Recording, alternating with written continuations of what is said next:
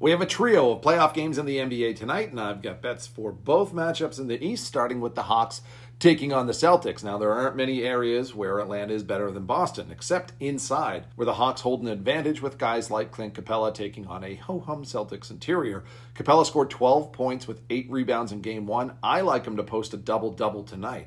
I have him projected for 11 points and 10.7 rebounds, and while his points prop bounced between 9.5 and 10.5 points, I'm going to split the difference. I'm going to take him to go for at least 10 and 10 at plus 165 odds. In the other Eastern outing, I have the Knicks at the Cavs. New York stole Game 1 in Cleveland thanks to the efforts of super sub Josh Hart. But Hart is questionable for tonight, which means starters, namely R.J. Barrett, need to step up. Barrett was dismal in Game 1, and the Cavaliers' defense showed him no respect from outside, playing well beyond the arc. He went just 1 for 5 on triples in Game 1.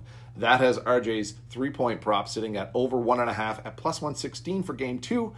Barrett said if he's open, he's going to shoot it, and he's going to be plenty open tonight. He struggled from deep since the All-Star break, but he did knock down 2 or more triples in each of the 4 regular season meetings with the Cavs. Given his expected volume of three-point shots, I'm going to buy low on Barrett to make at least 2 triples tonight at plus money.